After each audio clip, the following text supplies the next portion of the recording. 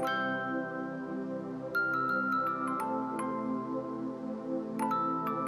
നമസ്കാരം, ഞാൻ മിനി. എല്ലാവർക്കും മിനീസ് ലൈഫ് സ്റ്റൈലിലേക്ക് സ്വാഗതം. അപ്പോൾ ഇന്നത്തെ നമ്മുടെ വീഡിയോ എന്ന് പറയുന്നത് നമ്മുടെ ടെറസ് ക്ലീനിങ്ങും പിന്നെ നമ്മൾ ഉപയോഗിച്ചതായ ഗ്രോ ബാഗ് വീണ്ടും നമ്മൾ എങ്ങനെയാണ് ഉപയോഗിക്കുന്നതെന്നും കാണിക്കുന്നതിന് വേണ്ടിയിട്ടുള്ളൊരു വീഡിയോ ആണ്. അപ്പം കുറേ പേര് ചോദിക്കുന്നുണ്ടായിരുന്നു. ഈ ഗ്രോ ബാഗിൻ്റെ കുറേ കാര്യങ്ങൾ ഞാൻ കാണിച്ചിട്ടുണ്ടായിരുന്നു കേട്ടോ. അപ്പം പിന്നെ നമ്മൾ റീയൂസ് ചെയ്യുന്നതും ആ മണ്ണ് റീയൂസ് ചെയ്യുന്നതും ആണ് ഈ കാണിക്കുന്നത്. അപ്പം തീർച്ചയായിട്ടും നിങ്ങളത് ആദ്യം മുതൽ അവസാനം വരെ ഒന്ന് കണ്ടു നോക്കണം. എന്നിട്ട് നിങ്ങൾ കൃഷി ചെയ്യാനായിട്ട് ഒരുങ്ങുക. അപ്പോൾ ടെറസ് ക്ലീനിങ്ങും അടുത്ത കൃഷിക്കുള്ള തയ്യാറെടുപ്പുമാണ്. അപ്പോൾ ഇവിടെ എല്ലാം ഒന്ന് തൂത്ത് വൃത്തിയാക്കി കട്ടയും ഓടും എല്ലാം ഒക്കെ ഒന്ന് മാറ്റി വെച്ചിട്ട് പിന്നെ ഗ്രോ ബാഗും ഒക്കെ ഒന്ന് മാറ്റി വെച്ചു. മാറ്റി വെക്കേണ്ടതും മണ്ണ് മാറ്റി വെക്കേണ്ടതും തട്ടിയിടേണ്ടതുമായ കവറുകൾ മാറ്റി വെച്ചു. പിന്നെ അത്യാവശ്യം നിൽക്കുന്ന വെണ്ടയ്ക്ക് പിടിക്കുന്നുണ്ട്, അതുകൊണ്ട് അതിങ്ങനെ നിർത്തിയിരിക്കുകയാണ്. പിന്നെ 2-3 പയർ നിൽപ്പുണ്ട്. അപ്പോൾ അതിനെ മാത്രം ഇവിടെ നിർത്തിയിട്ട് ബാക്കി ഉള്ള ഗ്രോ ബാഗിനകത്തുള്ള മണ്ണെല്ലാം നമുക്ക് തട്ടിയിടണം. എന്നിട്ട് അടുത്ത കൃഷിക്ക് വേണ്ടിയിട്ട് അത് ഇങ്ങനെ ചെയ്യാമെന്ന് നോക്കാം. അപ്പം ടെറസിൽ നിന്ന് തൂത്തുവാരിയ കുപ്പയൊക്കെയാണിത്. അപ്പോൾ മരങ്ങളൊക്കെ ഇഷ്ടംപോലെ ഉണ്ടായതുകൊണ്ടും മഴയൊക്കെ പെയ്യുന്നതും ഇടയ്ക്കൊക്കെ പെയ്യുന്നതുകൊണ്ടും ഇങ്ങനെ പൂപ്പായാലും കരിയിലൊക്കെ ഇവിടെ കാണും. അപ്പോൾ എല്ലാവർക്കും ഒന്ന് എല്ലാവരും കൂടെ ചേർന്നിട്ട് തൂത്തുവാരി കളയാമെന്നൊക്കെ വിചാരിച്ചു.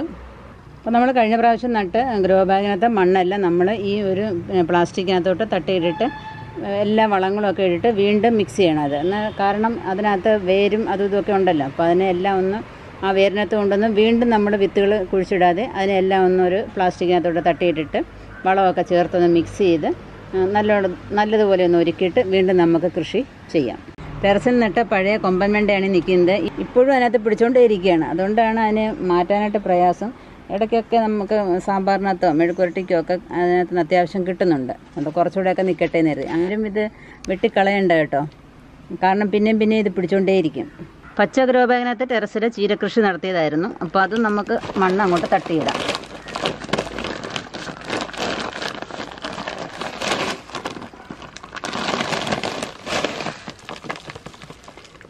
ഇത് കരിയിലൊക്കെ ഇട്ടിരുന്നതാണ്. കരിയിലൊക്കെ കണ്ട എപ്പോഴും നല്ല ഈർപ്പമായിട്ടിരുന്നുള്ളൂ. ഇപ്പം കുറേയൊക്കെ പൊടിഞ്ഞിട്ടുണ്ട്, കുറേയൊക്കെ അങ്ങനെ തന്നെ ഇരിക്കുന്നു. ചീര ആയതുകൊണ്ട് നമ്മൾ പെട്ടെന്ന് എടുത്തല്ലോ, അതുകൊണ്ട് കരിയില ഏകദേശം അതുപോലെ ഇരിക്കുക. എന്നിട്ടും അതിൻ്റെ വേര് കണ്ട് ചീരയായിട്ട് പോലും നല്ല വേരാണ്. ആ വേരിനെ എല്ലാം നമ്മൾ മാറ്റിക്കളയണം രണ്ടാമത്തെ കൃഷി ചെയ്യുമ്പോൾ. എങ്കിൽ മാത്രമേ നമ്മൾ അടുത്ത കൃഷി ചെയ്യുന്നതിന് നല്ല വേരോട്ടം ഉണ്ടാവുകയുള്ളൂ. ഇതിനകത്താണെങ്കിൽ എപ്പോഴും ഈർപ്പം നിൽക്കും കേട്ടോ. ഈ പച്ച ഗ്രോ ബാഗിനകത്താണെങ്കിൽ എപ്പോഴും ഈർപ്പം നിലനിൽക്കും. നമുക്ക് അടുത്ത ഗ്രോ ബാഗ് തട്ടിയിടാം. ഈ ഗ്രോ ബാഗ് നമ്മൾ കയ്യിലെടുക്കുമ്പോൾ ഇച്ചിരി ശ്രദ്ധിച്ച് വേണം ചെയ്യാനായിട്ട്. ഇപ്പം നേരത്തെ ഇരുന്നതാണ്, കഴിഞ്ഞ് നമ്മളിത് നട്ടയാണ്. എന്താ കോളിഫ്ലവർ നട്ടയായിരുന്നു. കോളിഫ്ലവർ നട്ടതിൻ്റെ അന്ന് കുറേ നാളായല്ലോ, നമ്മൾ കഴിഞ്ഞ ഒക്ടോബർ ചെയ്തതായിരുന്നു. അപ്പം അതിൻ്റെ കരിയിലെല്ലാം നമ്മൾ അടിയിട്ടിരുന്ന കരിയിലെല്ലാം പൊടിഞ്ഞു. കണ്ടെല്ലാം വ്യത്യാസങ്ങൾ. കുറച്ച് നാളിരിക്കുമ്പോഴത്തേക്ക് കരിയിലൊക്കെ അങ്ങ് പൊടിഞ്ഞ് നല്ല കമ്പോസ്റ്റായിട്ടങ്ങ് മാറും. അപ്പം അതിൻ്റെ വേരാണ് ഇത്. നമ്മൾ ഈ വേര് തട്ടിക്കളയാതെ വൃത്തിയാക്കാതെ വീണ്ടും നടുമ്പോൾ നമ്മൾ പുതിയ ചെടിക്ക് വേരോട്ടം ഉണ്ടാകത്തില്ല. അപ്പോൾ ഉണ്ട് ഇത്രയും വേരതിനകത്ത്. അപ്പം ഇങ്ങനെയൊക്കെ ചെയ്താൽ നിങ്ങൾക്ക് നല്ല വിളവൊക്കെ കിട്ടും. ഇച്ചിരി മെനക്കെടണമെന്ന് മാത്രം. എല്ലാത്തിനും അതിൻ്റേതായ ബുദ്ധിമുട്ടും പ്രയാസങ്ങളും ഒക്കെ ഉണ്ട് കേട്ടോ. ഒരു ജോലിക്ക് പോകുമ്പോൾ അതിൻ്റേതായ ബുദ്ധിമുട്ട് പോലെ തന്നെയാണ് കൃഷി ചെയ്യുമ്പോഴും അതിൻ്റേതായ ബുദ്ധിമുട്ടും പ്രയാസമൊക്കെ ഉണ്ട്. ഇതുപോലെ തന്നെ അടുത്ത കോളിഫ്ലവർ നട്ട ഗ്രോ ബാഗാണ്. കണ്ടല്ലോ വേര്, കണ്ടല്ലോ വേര്. ആ കരിയിലെല്ലാം അങ്ങ് പൊടിഞ്ഞതിന് ശേഷം കണ്ടല്ലോ വേര്, അടിയിലെല്ലാം വേര് കയറിയിട്ടുണ്ട്.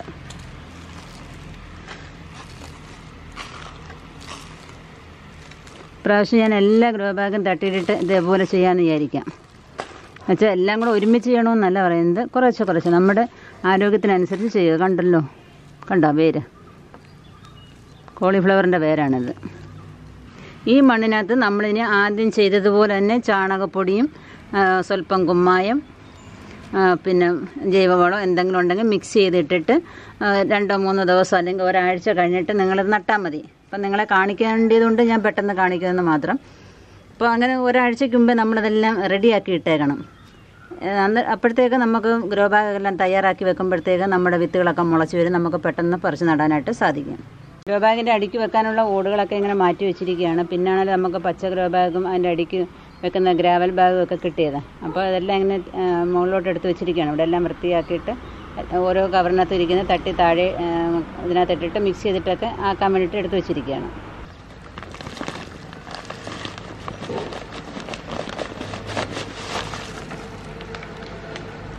കണ്ടില്ലേ, ഓരോ ഗ്രോ ബാഗും കമത്തുമ്പം ഉള്ള വ്യത്യാസങ്ങൾ, ഓരോന്നും ഇതിൻ്റെ വേരുകൾ കണ്ടില്ലേ ഇരിക്കുന്നത്. ഇതുണ്ടോ എന്തോരം വേരാണെന്ന്.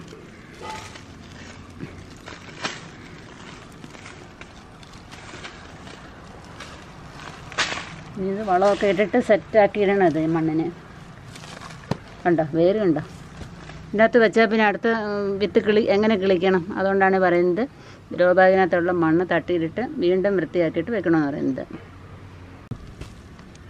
കണ്ടോ വേര് കണ്ടോ. നമ്മുടെ കോളിഫ്ലവറും ക്യാബേജും ഒക്കെ ഇരുന്ന് സഞ്ചിക്കകത്തുള്ളതാണിത്. കണ്ടില്ല, ഗ്രോ ബാഗ് തട്ടിയിട്ടപ്പം കിട്ടുന്ന വേര് കണ്ടോ. അതുകൊണ്ട് തീർച്ചയായിട്ടും പിന്നെയും ഒരേ ഗ്രോ ബാഗിൽ തന്നെ നട്ടുകൊണ്ടിരിക്കാതെ ഇടയ്ക്കിടയ്ക്ക് ഇങ്ങനെയൊന്ന് വൃത്തിയാക്കി കൊടുക്കണം. കണ്ടല്ലേ എന്തോരം വേരാന്ന് ഒരെണ്ണത്തിലായത്. അപ്പം നമ്മൾ ഈ ഗ്രോ ബാഗിൻ്റെ അടിക്ക് കരിയിലൊക്കെ ഇടുന്നതുകൊണ്ട് തന്നെ നമ്മുടെ മണ്ണിൻ്റെ നിറം അങ്ങ് മാറും. കണ്ടോ, ഇങ്ങനെയൊക്കെയാണ് നമ്മുടെ മണ്ണിൻ്റെ നിറം മാറുന്നത്.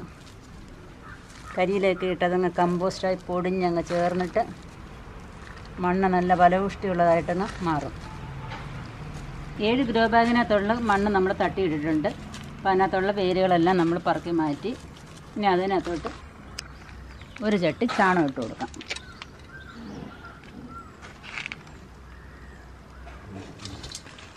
ചാണകമൊക്കെ നമ്മളിപ്പം വാങ്ങിച്ചതാണ്.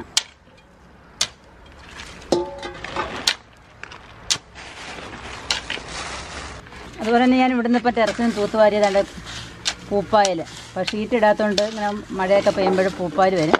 അതും ഒരു ചട്ടി നിറച്ചുണ്ടായിരുന്നു. അപ്പോൾ അതും കൂടെ എൻ്റെ കൂടെ അങ്ങ് മിക്സ് ചെയ്യാം. അപ്പം ഇങ്ങനെയൊക്കെ തൂത്തുവാരാൻ കിട്ടുന്നുണ്ടെങ്കിൽ അത് വേസ്റ്റാക്കി വെറുതെ കളയണ്ട. അപ്പോൾ നമുക്ക് കൃഷിക്കൊക്കെ വളരെയധികം പ്രയോജനപ്പെടുത്തിയെടുക്കാനായിട്ട് സാധിക്കും. കുറച്ച് ചകിരിപ്പൊടിയും കൂടെ അതിനകത്ത് ഇട്ടിടുന്നുണ്ട്. എല്ലാം കൂടെ നല്ലതുപോലെ അങ്ങ് മിക്സ് ചെയ്യാം. നമ്മൾ 7 കവറിൽ തട്ടി ഇടുമ്പോഴും നമുക്ക് 7 കവറിനകത്ത് കൂടുതൽ നമുക്ക് നിറയ്ക്കാനായിട്ട് സാധിക്കും. കാരണം പിന്നെയും വളം ഇട്ടിട്ടാണല്ലോ വീണ്ടും നിറയ്ക്കേണ്ടത്. വളം ഇടുമ്പോൾ വീണ്ടും നമ്മൾ മണ്ണിട്ട് കൊടുക്കണം. അല്ലാതെ ഗ്രോ ബാഗ് നിറച്ച് നമ്മളങ്ങ് മണ്ണ് നിറച്ച് കഴിഞ്ഞാൽ പിന്നെ വളം ഇടാൻ പറ്റത്തില്ല. ഈ കട്ട പിടിച്ച് കിടക്കുന്ന ചാണകമൊക്കെ നല്ലതുപോലെ പൊടിച്ചു കൊടുക്കണം. അപ്പോൾ നമുക്ക് ഇത് മനം മറിച്ചിട്ടൊന്നും കാര്യമൊന്നുമില്ല. ചാണകം നമ്മുടെ അന്നമല്ലേ. അപ്പം ഈ ചാണകക്കട്ടയെല്ലാം നല്ലതുപോലെ അങ്ങ് ഉടച്ചു കൊടുക്കണം. ഈ പച്ചച്ചാണം ഇടാതിരിക്കുന്നതാണ് നല്ലത് കേട്ടോ. അതൊന്ന് ഉണക്കിയിട്ട് പൊടിച്ചിട്ടിടുന്നതാണ് ഏറ്റവും നല്ലത്. കാരണം പച്ചച്ചാണം ഇടുമ്പം പെട്ടെന്ന് കീടങ്ങളുടെയൊക്കെ ശല്യം ഉണ്ടാകും. നല്ലതുപോലെ അങ്ങ് പൊടിക്കണം.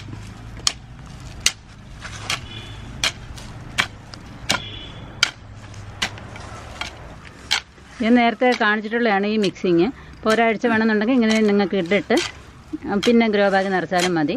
ഇപ്പം നിങ്ങളെ കാണിക്കേണ്ടത് കൊണ്ട് പുതിയ ആൾക്കാർ കാണുന്നത് കൊണ്ട് ഞാൻ പെട്ടെന്ന് അങ്ങ് കാണിക്കുകയാണ്. പകുതിയോളം നമ്മൾ കരിയില നിറച്ചു. പഴയ ഗ്രോ ബാഗിനാണ് കണ്ട മണ്ണ് തട്ടിയിട്ടേക്കുന്നത് കണ്ടല്ലോ. അതിനകത്തോട്ട് വീണ്ടും നമ്മൾ കരിയില നിറച്ചു. അതൊക്കെ നല്ലതുപോലെ അങ്ങ് പൊടിഞ്ഞ് കിട്ടും. അപ്പം നമുക്ക് ഈ മണ്ണ് അതിനകത്തോട്ട് നിറയ്ക്കാം. കട്ടയൊക്കെ അങ്ങ് പൊടിച്ചു കൊടുക്കണം. അത് ചാണകം.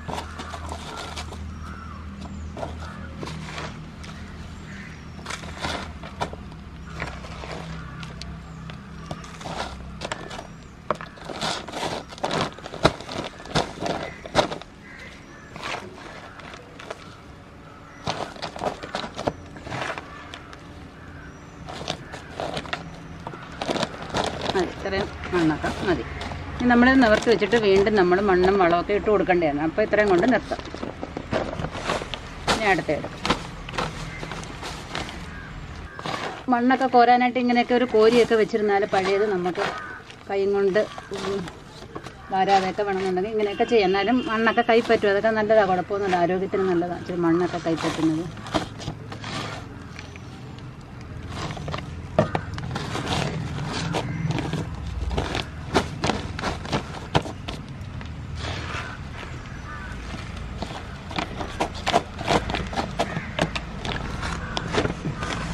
എല്ലാം ഇതേപോലെ നിറച്ച് വയ്ക്കാം.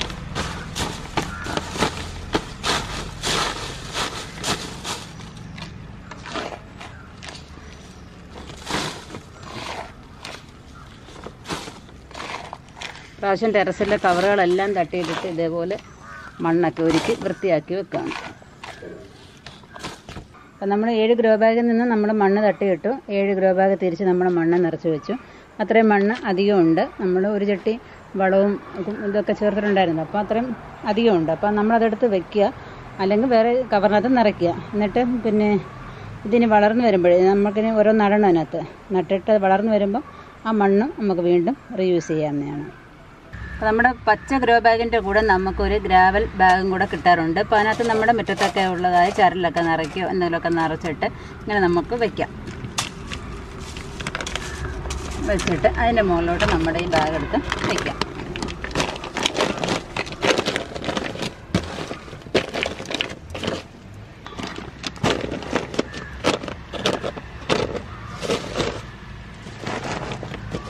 അപ്പം വെള്ള ഗ്രൂ ബാഗിനകത്താണെങ്കിൽ നമ്മൾ ഓട് കഷ്ണം കണ്ടില്ലേ, അങ്ങനെ ഓട് വെച്ചിരിക്കുകയാണ്. അപ്പോൾ നമ്മൾ ഡയറക്റ്റ് നമ്മുടെ ടെറസിലോട്ട് വെള്ളം ഈർപ്പം തട്ടാതിരിക്കാൻ വേണ്ടിയിട്ടാണ് അങ്ങനെ ചെയ്യുന്നത്.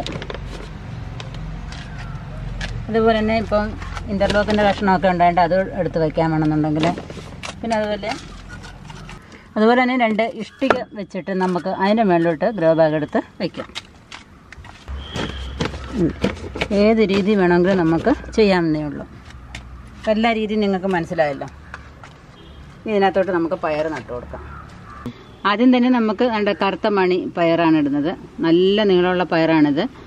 22-24 മണി പയറുണ്ട് അതിനകത്ത്.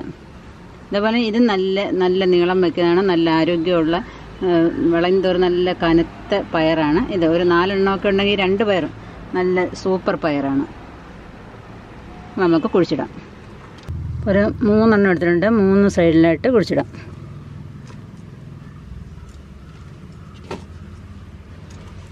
പടർന്ന് മുകളിലോട്ട് പോകുന്നുണ്ട്. നമുക്ക് 3 എണ്ണം ഇടുന്നുണ്ട്, കുഴപ്പമില്ല. അല്ല നമ്മൾ തക്കാളിയോ മുളകോ ഒക്കെ ആണെന്നുണ്ടെങ്കിൽ പടരുന്നൊന്നുമല്ലല്ലോ, അതിപ്പം 1 എണ്ണം ആയാലും മതി.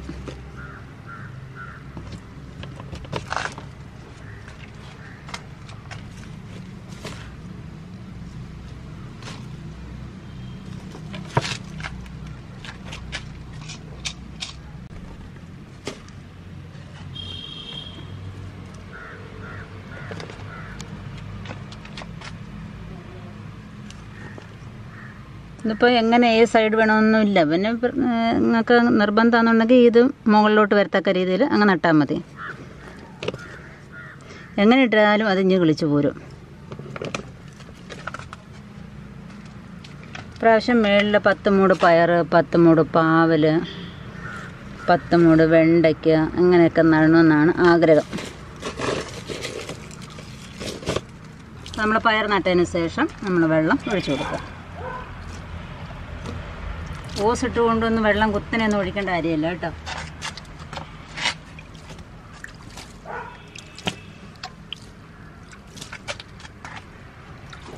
ഒരു നല്ലതുപോലെ വളർന്നു കഴിഞ്ഞിട്ട് നമുക്ക് ഓസൊക്കെ ഒഴിച്ച് കുടിക്കാം. നല്ല സ്പീഡിനൊക്കെ വെള്ളമൊക്കെ ഒഴിച്ചു കൊടുക്കാം, നല്ല ഫോഴ്സിലൊക്കെ. പഴയ ബാഗിനകത്തിരുന്ന മണ്ണെല്ലാം നമ്മൾ തട്ടിയിട്ടതിന് ശേഷം വീണ്ടും നമ്മൾ വൃത്തിയായിട്ട് വളമൊക്കെ ഇട്ട് മണ്ണൊക്കെ ഒരുക്കി കവറൊക്കെ നിറച്ച് വെച്ചിരിക്കുകയാണ്. അപ്പം നമുക്കിനി എന്തൊക്കെയാണോ ചെടികൾ നടാനുള്ളത് അങ്ങനെ മണ്ണ് സെറ്റായിട്ടിരിക്കുമ്പോൾ നമുക്ക് പിന്നെ വിത്ത് കിട്ടിയാൽ മതിയല്ലോ, പിന്നെ കൊണ്ടുവന്നങ്ങ് പാകിയാൽ മതി. അപ്പോൾ ഇങ്ങനെ വൃത്തിക്ക് നമ്മൾ ടെറസിലൊക്കെ തൂത്ത് വൃത്തിക്കും മെനയ്ക്കുമൊക്കെ വെച്ചിരുന്നാൽ നമുക്ക് കിട്ടുന്ന വിത്തിനനുസരിച്ച് നമുക്കതിനകത്ത് കിളിപ്പിച്ചെടുക്കാനായിട്ട് സാധിക്കും. അപ്പോൾ ഞാനിപ്പം പയർ നട്ടിട്ടുണ്ട്. 2 ടൈപ്പിലെ പയർ നട്ടിട്ടുണ്ട്. വയലറ്റ് പയർ നട്ടിട്ടുണ്ട്, നമ്മുടെ നീളമുള്ള പയർ നട്ടിട്ടുണ്ട്, പാവൽ നട്ടിട്ടുണ്ട്. അപ്പോൾ ഇനിയും മറ്റുള്ള ഓരോ വിത്തുകളും ഇനി നട്ടുകൊണ്ടേ ഇരിക്കണം ഇനി. അപ്പം കവറുകളെല്ലാം റെഡിയാണ്. അപ്പോൾ ഇതേപോലെ നിങ്ങളും ടെറസൊക്കെ വൃത്തിയാക്കി, ടെറസിൽ കൃഷി ചെയ്യുന്നവരെ ടെറസൊക്കെ വൃത്തിയാക്കി ഇതേപോലെ കവറൊക്കെ നിറച്ച് വയ്ക്കുക. അപ്പം ഓരോ സമയങ്ങൾ ഓരോന്ന് നടാനായിട്ട് ശ്രമിക്കുക. അപ്പം ആദ്യം നട്ട് പയറുകളൊക്കെ നല്ല കിളിച്ച് വന്നിട്ടുണ്ട്. കിളിച്ച് വന്ന് അതിൻ്റെ ചുവട്ടിൽ മൊത്തം ചീരയാണ് കിളിച്ച് വരുന്നത്. അപ്പം ചീര നമ്മുടെ എവിടെ നോക്കിയാലും ചീരയാണ്. എല്ലാ ബാഗിനകത്തും ഇങ്ങനെ ചീര കിളിച്ച് വരും. നമ്മളിത് പ്രത്യേകിച്ച് പാകുന്നൊന്നുമല്ല. ഇത് കാറ്റടിക്കുമ്പോൾ കാറ്റത്ത് ഇങ്ങനെ പറന്ന് എല്ലായിടം വീഴുന്നതാണ് കേട്ടോ. എന്ന് വെച്ചാൽ ഈ 2 ഇല പരുവം ആയതേ ഉള്ളൂ. ഇപ്പം അടുത്ത ഇല വരുന്നതേ ഉള്ളൂ. അപ്പം നമ്മൾ എന്ത് വേണം, വളമൊക്കെ ഇട്ട് ഇളക്കി വെച്ചിരിക്കുകയാണല്ലോ. അപ്പം ഇനിയിപ്പം 2 ആകുമ്പോഴത്തെ നമ്മൾ വളമൊന്നും ചേർക്കണ്ട. അപ്പോൾ ഈ മണ്ണൊക്കെ ഒന്ന് കൈ കൊണ്ടോ അതിൻ്റേതായ കരണ്ടി കൊണ്ടോ ഒന്ന് ഇളക്കിയിട്ട് കൊടുക്കുക. മൂടൊക്കെ ഒന്ന് ഉറപ്പിച്ചൊക്കെ നിർത്തി കൊടുക്കണം. പിന്നെ മതി വളമൊക്കെ ചെയ്യുന്നത്. എല്ലാത്തിൻ്റെയും ചുവട് ഈ 2 ആകുമ്പോഴേ ഒരു വളം ഇടേണ്ട കാര്യമല്ല. ആവശ്യത്തിനുള്ള വളം നമ്മൾ കൊടുത്തിട്ടാണ് ഈ വിത്ത് നമ്മൾ പാകിയത്. അപ്പോൾ നിങ്ങൾക്ക് ഈ ഇങ്ങനെയൊക്കെ ചീര കിളിച്ച് വരുവാന്നുണ്ടെങ്കിൽ അത് വേണമെങ്കിൽ വേറെ പറിച്ച് മാറ്റാം. ഇതിപ്പോൾ ഇനി കിളിച്ച് വന്നോളൂ. ഇത് ഒരു 4 പരുവൊക്കെ ആയപ്പോഴത്തേക്ക് നമ്മളിതിൻ്റെ മണ്ണൊക്കെ ഒന്ന് ഇളക്കിയിട്ട് കൊടുത്തായിരുന്നു അല്ലേ? അത് നിങ്ങളെ ഞാൻ കാണിച്ചിട്ടുണ്ടായിരുന്നു. ഇനി ഒരു 5-6 ആയപ്പോഴത്തേക്ക് നമ്മളിതിനകത്ത് ചാണകപ്പൊടിയൊക്കെ ഇട്ട് കൊടുക്കണം. അപ്പോൾ ഇനി ഞാൻ ചാണകമാണ് ഇപ്പോൾ ഇടുന്നത്, ആട്ടിൻകാഷ്ടമല്ല. അപ്പം നിങ്ങളുടെ കയ്യിൽ എന്ത് വളമാണോ ഉള്ളത് അത് ഉപയോഗിക്കാം. ഞാനിപ്പം ചാണകം ഇട്ടെന്ന് കരുതി ആട്ടിൻകാഷ്ടം ഉള്ളവർ ചോദിക്കരുത് ആട്ടിൻകാഷ്ടം ഇടാമോ എന്ന്. എന്ത് വളം ഉണ്ടെങ്കിലും ഇടാമെന്നേ ഉള്ളൂ. എന്നിട്ട് മണ്ണൊക്കെ ഒന്നുകൂടെ ഒന്ന് ഇളക്കി കൊടുത്തിട്ട് കുറച്ചും കൂടെ മണ്ണ് ഇതിൻ്റെ മേളിൽ കൊണ്ടുവന്ന് ഇടണം. കുറച്ചിട്ടാൽ മതി. നമുക്കിനി 2-3 പ്രാവശ്യമൊക്കെ വളം ഇടുമ്പോഴത്തേക്ക് മണ്ണൊക്കെ ഇടുമ്പോഴത്തേക്ക് ഗ്രോബാഗ് നിറയും. എല്ലാത്തിനും ഇതേപോലെ ചെയ്ത് കൊടുക്കാം. നമ്മളെപ്പം വളം ഇടുമ്പോഴും നമ്മളങ്ങനെ ചെവിടൊക്കെ ഒന്ന് ഇളക്കി കൊടുത്തതിന് ശേഷം വേണം ചെയ്യാനായിട്ട്. പച്ച ഗ്രോബാഗിനെ കുറിച്ചുള്ള ഒരു വീഡിയോ ഒക്കെ നമ്മൾ ഇട്ടിട്ടുണ്ടായിരുന്നു. നിങ്ങൾ ആവശ്യമുള്ളവർ ഇപ്പം ലോക്ക്ഡൗൺ ഒക്കെ ആയതുകൊണ്ട് അവർക്ക് അയക്കാൻ ബുദ്ധിമുട്ടായി, അതുകൊണ്ടാണ് അതൊക്കെ കഴിയുമ്പം ആവശ്യക്കാർക്കൊക്കെ അയച്ചു കൊടുക്കുന്നതാണെന്ന് പറഞ്ഞിട്ടുണ്ട്. അപ്പോൾ ഇതിനകത്ത് നമുക്ക് കുറച്ചുകൂടെ മണ്ണൊക്കെ ഇട്ട് കൊടുക്കണം. അപ്പോൾ ഇതിനകത്ത് ഒന്നേ പിടിച്ചിട്ടുള്ളൂ.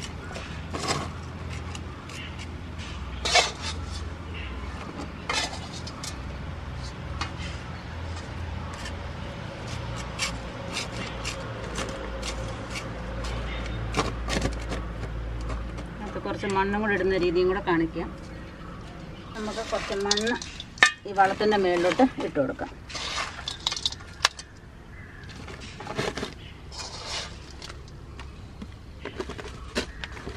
ചെടിയൊക്കെ നമ്മൾ നല്ല ഉറപ്പിച്ചൊക്കെ കൊടുക്കണം.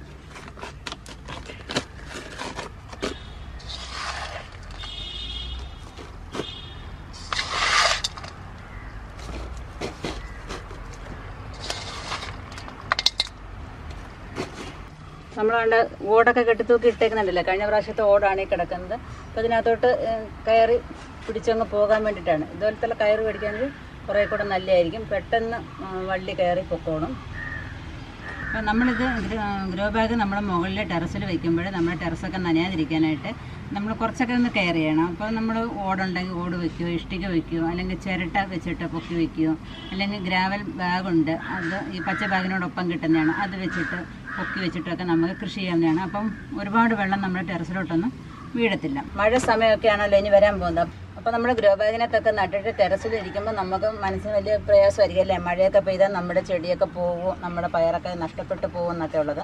അപ്പോൾ നമ്മൾ എന്തുകൊണ്ടെന്ന് അറിയുമ്പോൾ നമ്മുടെ ഗ്രോബാഗ് നമ്മൾ മഴ പെയ്യുന്ന ഉറപ്പുണ്ടെന്നുണ്ടെങ്കിൽ നമ്മുടെ ഈ ഗ്രോബാഗ് നല്ലതുപോലെ ഒരുപാട് മണ്ണങ്ങ് നിറയ്ക്കേണ്ട കാര്യമില്ലല്ലോ. ഒരു മീഡിയത്തിൽ മണ്ണ് നിറച്ചതിന് ശേഷം നമ്മളിങ്ങനെ ഒന്നാക്കി വെക്കുക. ആക്കി വെച്ചിട്ട് നമ്മൾ എന്തെങ്കിലും വെയിറ്റോ ഓടോ തടിയോ കഷ്ണോ എന്തെങ്കിലും എടുത്ത് വെച്ചിരുന്നാൽ മതി. എന്നിട്ട് രാവിലെ വന്നിട്ട് മഴയൊക്കെ മാറുമ്പോൾ എടുത്തങ്ങ് മാറ്റിയിരുന്നാൽ അതിനകത്ത് അധികം വെള്ളം കയറത്തില്ല. ഇങ്ങനെ അങ്ങ് വെച്ചിരുന്നാൽ മതി. നമ്മുടെ ചെടിക്ക് യാതൊരു ക്ഷതവും തട്ടാത്ത രീതിയിൽ വേണം അത് വയ്ക്കാനായിട്ട്. അപ്പോൾ നമ്മൾ ഈ വളമൊക്കെ ഇട്ട് കൊടുക്കുമ്പോൾ നിങ്ങൾക്ക് വേണമെന്നുണ്ടെങ്കിൽ സ്വല്പം സുഡോമോണസ് സ്വല്പം മതി, ഓരോന്നുള്ള സുഡോമോണസ് ഇടുന്നുണ്ടെങ്കിൽ ആ വളത്തോടൊപ്പം ഇട്ട് കൊടുക്കാവുന്നേ ഉള്ളൂ.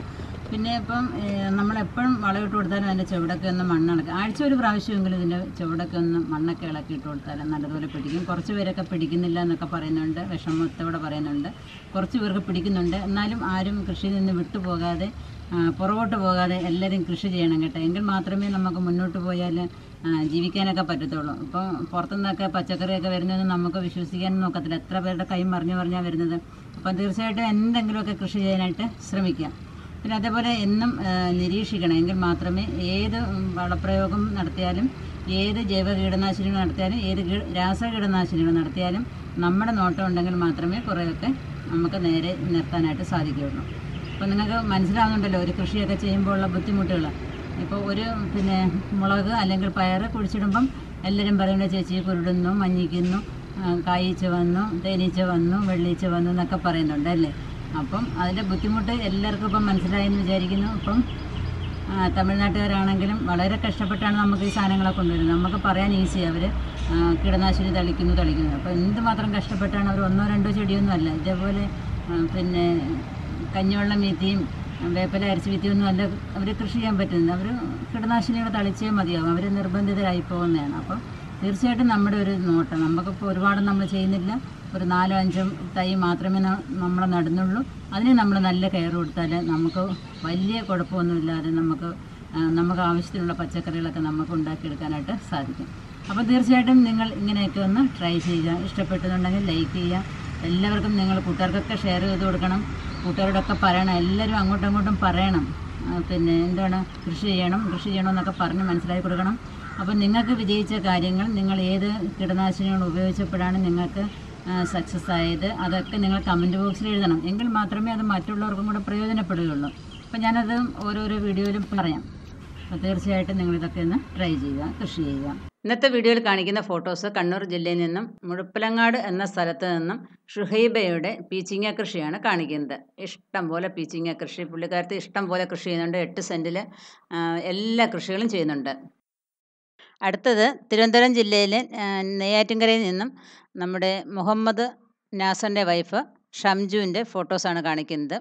സത്യത്തിൽ പിന്നെ ഷംജുവിന് അവിടെ മണ്ണൊന്നും ഇല്ലെന്നാണ് പറയുന്നത്. മണ്ണ് വാങ്ങിച്ചാണ് പുള്ളിക്കാരത്തി കൃഷി ചെയ്യുന്നത്. അപ്പം പാവൽ, പേരയ്ക്ക, മത്തൻ, വെള്ളരി, പയർ, ചീര, പലതരത്തിലുള്ള ചീരയൊക്കെ ചെയ്യുന്നുണ്ട്. പിന്നെ വാട്ടർ ആപ്പിൾ, നല്ല പഴുത്ത പേരയ്ക്ക, പിന്നെ റോസ്, ഇഷ്ടംപോലെ പൂക്കൾ ഒക്കെ ഉണ്ട് കേട്ടോ. പിന്നെ ഇത് കണ്ടില്ലേ, ഷംജുവിൻ്റെ മോൻ അവരുടെ മുന്തിരിയുടെ അടുത്ത് നിൽക്കുന്നതായ ഒരു ഫോട്ടോ. മുല്ല എല്ലാം കൃഷി ചെയ്യുന്നുണ്ട്. പുള്ളിക്കാരത്തി നല്ലൊരു മണ്ണില്ലെങ്കിൽ തന്നെ മണ്ണ് വാങ്ങിച്ച് നല്ല രീതിയിൽ കൃഷി ചെയ്യുന്നുണ്ട്. അവരുടെ ഫോട്ടോസ് നിങ്ങളെ കാണിക്കുന്നത് എല്ലാവർക്കും ഒരു പ്രചോദനം കിട്ടുന്നതിന് വേണ്ടിയിട്ട് മാത്രമാണ്. അപ്പം തീർച്ചയായിട്ടും മറ്റുള്ളവരും ഇതേപോലെ ഫോട്ടോസ് നല്ല രീതിയിൽ എടുത്ത് അയച്ചു തരിക. അപ്പോൾ നിങ്ങൾ കൃഷി ചെയ്യുന്നതിനോടൊപ്പം തന്നെ ഇത് ലൈക്ക് ചെയ്യാനും ഷെയർ ചെയ്യാനും മറക്കരുത്. സബ്സ്ക്രൈബ് ചെയ്യാൻ ഒട്ടും മറക്കരുത്. സബ്സ്ക്രൈബ് ചെയ്യുമ്പോൾ തൊട്ടടുത്തുള്ള ബെല്ലൈക്കണും കൂടെ ഒന്ന് ക്ലിക്ക് ചെയ്താൽ ഞാനിടുന്ന വീഡിയോസിൻ്റെ ഒക്കെ നോട്ടിഫിക്കേഷൻ യഥാസമയം നിങ്ങൾക്ക് വരുന്നതായിരിക്കും. അപ്പോൾ എൻ്റെ വീഡിയോസൊക്കെ ഇനി ഫേസ്ബുക്കിലും ട്വിറ്ററിലും ആപ്പിലും കൂടെ നിങ്ങളൊന്ന് ഫോളോ ചെയ്യുക. നന്ദി, നമസ്കാരം.